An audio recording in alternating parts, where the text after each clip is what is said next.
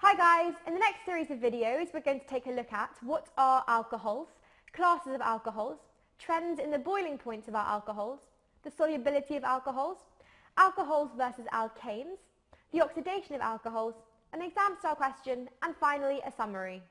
So let's begin by discussing what are alcohols. Well, alcohols form a homologous series. Our alcohols are saturated, and what we mean by this is that they contain only single carbon-to-carbon bonds. Our alcohols have a general formula, and this general formula is CnH2n plus 1OH. And we'll take a look at some alcohols and see how their formula fits the general formula in just a second. As we expect in our homologous series, we see a gradation in the physical properties of our alcohols.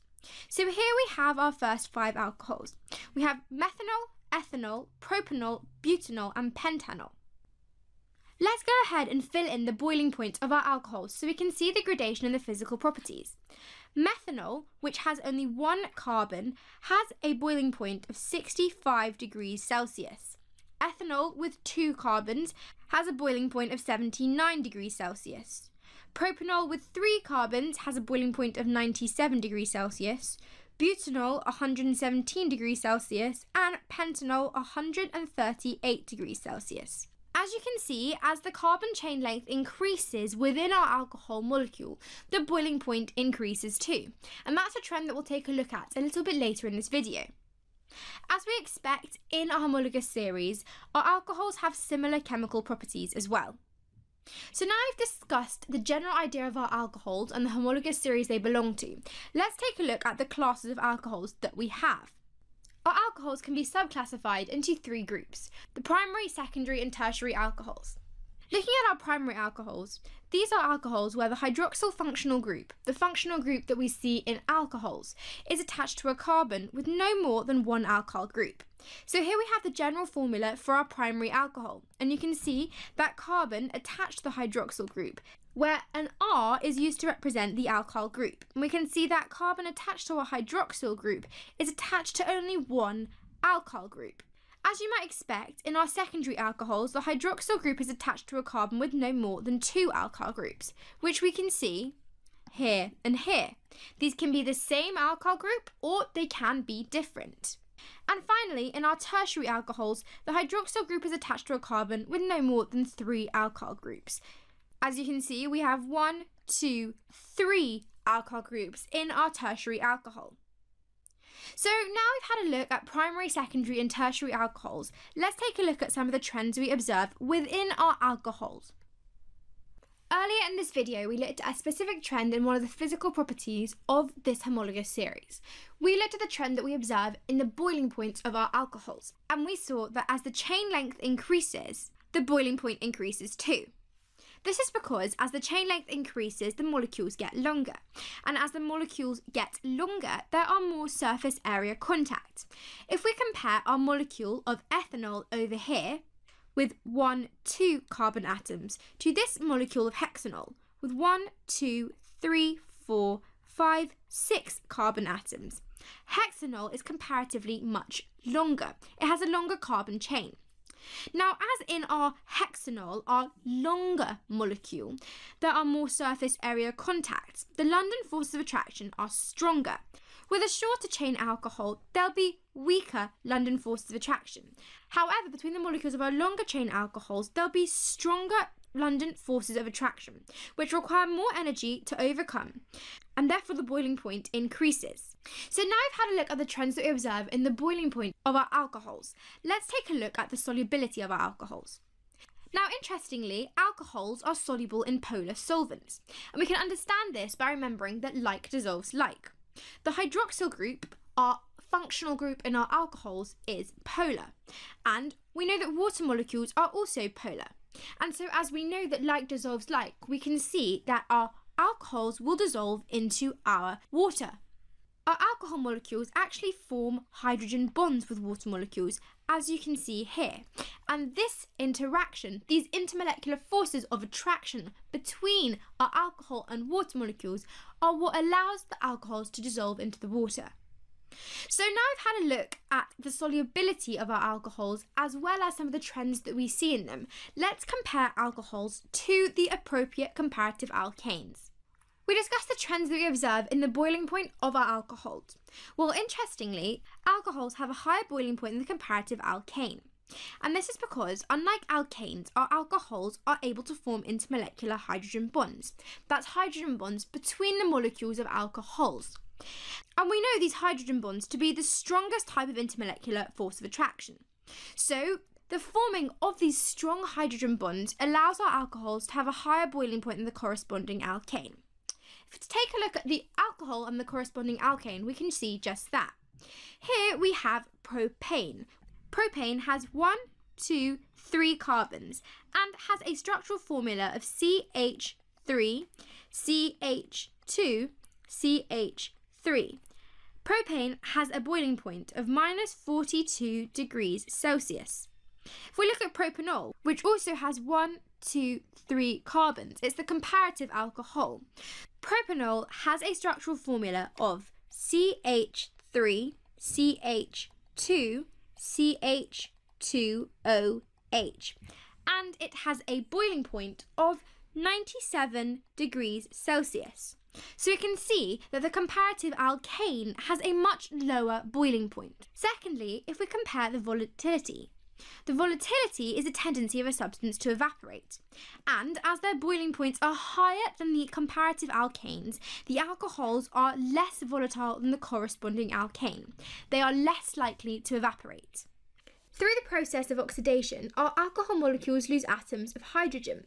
These atoms of hydrogen are lost from the hydroxyl group and the carbon that's bonded to our hydroxyl group. So if we have a look, we'll see that it's this atom of hydrogen and this atom of hydrogen that are lost, and we form this double bond between our carbon and oxygen atoms. Now, not all classes of alcohol can be easily oxidized. Our primary alcohols can be easily oxidized. We can see that we have the hydrogen atom on our hydroxyl group and we have other hydrogen atoms bonded to that carbon.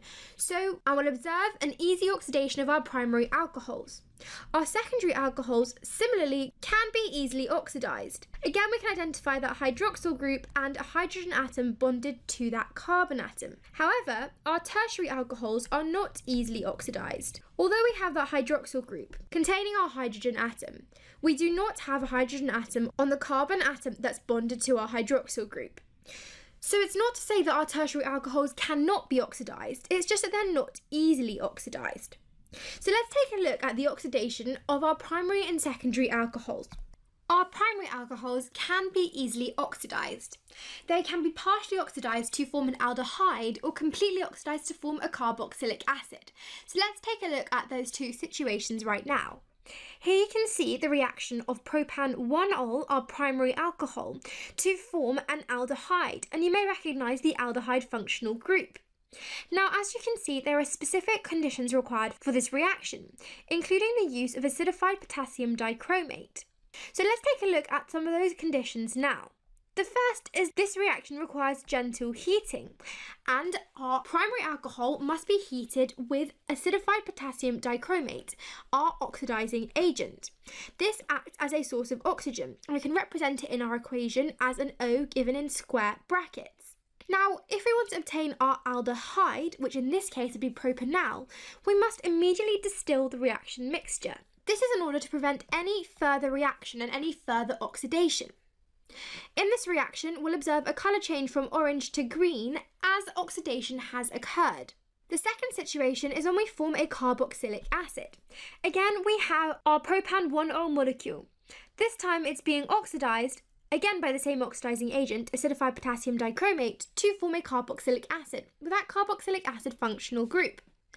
If we do not immediately distill the reaction mixture, further reactions will occur. Further oxidation of our aldehyde will occur. And the specific conditions required for this are that we must heat under reflux. Heating under reflux is a practical technique which is a process of constant boiling and condensing, and this ensures that the reaction goes to completion and minimises loss of reactants and products as vapour. Furthermore, we must also use an excess of our oxidizing agent, that's excess acidified potassium dichromate, to ensure there's enough oxidizing agent to allow our alcohol to become fully oxidized. And again, as oxidation is taking place, we observe that colour change from orange to green as the reaction occurs. So let's go ahead and have a look at the oxidation of our secondary alcohols. We know our secondary alcohols can also be oxidized. Here we have propan-2-ol. You can see this hydroxyl functional group is bonded to a carbon, which is bonded to two alkyl groups. When our secondary alcohols are oxidized, we form ketones, and you may recognize the ketone functional group. The conditions required to oxidize our secondary alcohol are relatively similar to those required to oxidize our primary. We heat under reflux to ensure the reaction goes to completion, and our oxidizing agent is again acidified potassium dichromate. Unlike our primary alcohols, when our secondary alcohols are oxidized, they form only ketones and no further reactions occur. And as oxidation is indeed occurring, we see a colour change from orange to green in our solution. We've discussed how our tertiary alcohols are not easily oxidized. We have an example of a tertiary alcohol here. We have 2-methyl propan-2-ol. This tertiary alcohol, if heated with acidified potassium dichromate, this tertiary alcohol will not undergo oxidation and will observe no colour changes. Alcohols are soluble in water and have higher boiling points than their corresponding alkanes. Explain in terms of intermolecular forces why this is the case. Well, we know that it's primarily due to the fact that alcohols are able to hydrogen bond to water molecules or to other molecules of alcohol, whereas alkanes only interact with van der Waals forces of attraction. And we know that these hydrogen bonds are much stronger than van der Waals forces of attraction. And the hydrogen bonds that alcohol is able to form with water explains its solubility in water, and the intermolecular hydrogen bonds explain its higher boiling point when compared to the weaker van der Waals forces of attraction that we see with our alkanes. I've explained that alcohol molecules are able to form intermolecular hydrogen bonds and form hydrogen bonds with water molecules. Alkanes only have van der Waals forces of attraction, and hydrogen bonds are much stronger than van der Waals forces. We get our first mark for explaining that alcohol molecules can form hydrogen bonds both with other alcohol molecules and with water molecules. Our second for explaining that, unlike alcohol molecules, alkanes only have van der Waals forces of attraction. And explaining that hydrogen bonds are much stronger than van der Waals forces of attraction gets us our third and final mark. So let's move on to question 2. Butanol exists as 4 isomers. Draw all 4 and state whether they are primary, secondary or tertiary alcohols. So let's begin with the most straightforward of our isomers. Bute is telling us there is 4 carbons. So we have 1, 2, 3, 4. We have alcohol functional group on our first carbon and we fill in the rest of our hydrogens. We can see this is a primary alcohol, as the carbon that our functional alcohol group is only attached to one alkyl group. So let's try and think of a second isomer. We could again have a 4-carbon chain, but this time have our OH group on our second carbon. We can see that the carbon that our functional group is attached to 2 alkyl groups, so we have a secondary alcohol.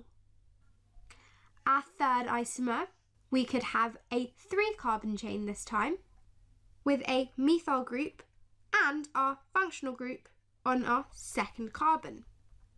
You can see that the carbon that our functional group is attached to 3 alkyl groups, so we have a tertiary alcohol.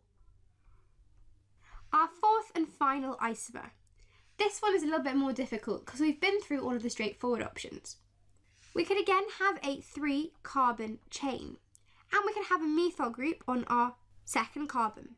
But unlike the isomer that we previously drew, where the functional group was also on the second carbon, we can have it on our first carbon. Filling in the rest of our hydrogens, we can see that the carbon that our functional group is attached to only one alkyl group, so we have another primary alcohol. So this question was a little bit more complicated, asking us to find 4 isomers and draw them all. For each of our correct isomers, which we've identified as primary, secondary or tertiary, we receive 1 mark, getting us a total of 4 marks for that question. Question 3. The structure of ethane 1,2-diol and ethanol are shown below, and we're shown ethane 1,2-diol, which has 2 hydroxyl functional groups, and we're shown the structure of ethanol. Ethane 1,2-diol is less volatile than ethanol, so it has a higher boiling point. We're asked to suggest why this is. Well, we know that between our molecules of alcohol, there are intermolecular hydrogen bonds. Now, as ethane 1,2-diol has 2 hydroxyl groups, we might be able to suggest that there are stronger intermolecular hydrogen bonds, and this allows for a higher boiling point. So let's go ahead and see how we would answer this question.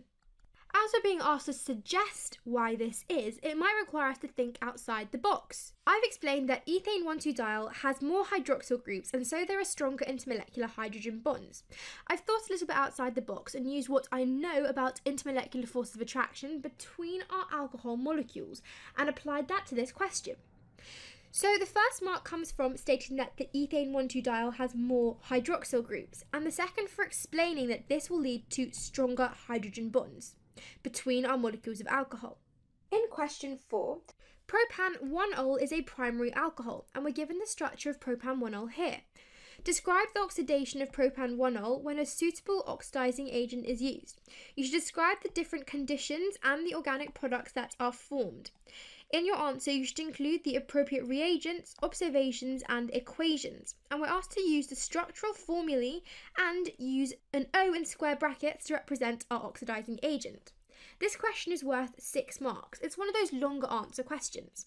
So in this question, we're asked to do a number of things.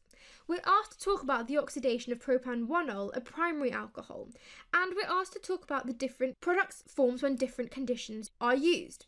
Now we know that in order to oxidize our alcohols, we require an oxidizing agent. We're going to use acidified potassium dichromate, although acidified sodium dichromate is an alternative reagent. Now we know that with our primary alcohols, we can form aldehydes and carboxylic acids, depending on the conditions used. If we immediately distill the reaction, we know we'll form our aldehyde, and if we allow the reaction to go to completion by heating under reflux, we know we'll form the carboxylic acid. So those are the different conditions that the question alludes to. We must remember that we're asked to use the structural formulae, and we're told that we can use an O in square brackets to represent oxidizing agent. So let's go ahead and see how we would begin answering this question. I've initially explained that propan 1-ol, our primary alcohol, can be mixed with acidified potassium dichromate, our oxidizing agent. Now we can go ahead and describe the different conditions of our reaction. I've explained that when heated gently then distilled immediately, the aldehyde is formed, and I've given an equation for that. We can see we have the structural formula for our propan 1-ol reacting with our oxidizing agent, which is represented as an O in square brackets, to form our aldehyde, in this case propanal, and a molecule of water. And I've explained we observe a colour change from orange to green. Here I've explained the partial oxidation to the aldehyde. Now I can go ahead and explain the second situation, the oxidation of our primary alcohol to form the carboxylic acid. I've explained that if heated under reflux, the carboxylic acid is formed, and I've given an equation for that. Again, we have our propan 1-ol, our primary alcohol, being oxidized to form our carboxylic acid, in this case propanoic acid, and a molecule of water. And we observe a colour change from orange to green. So this question carries 6 marks. Let's go through our answer and see where each of those 6 marks comes from. The first mark comes from mentioning a suitable oxidizing agent. In this case, I've mentioned acidified potassium dichromate. 2 marks are held for discussing the partial oxidation to the aldehyde. The first for explaining that we need to heat gently, then immediately distill, and the second for a correct equation, showing the oxidation of our primary alcohol to our aldehyde.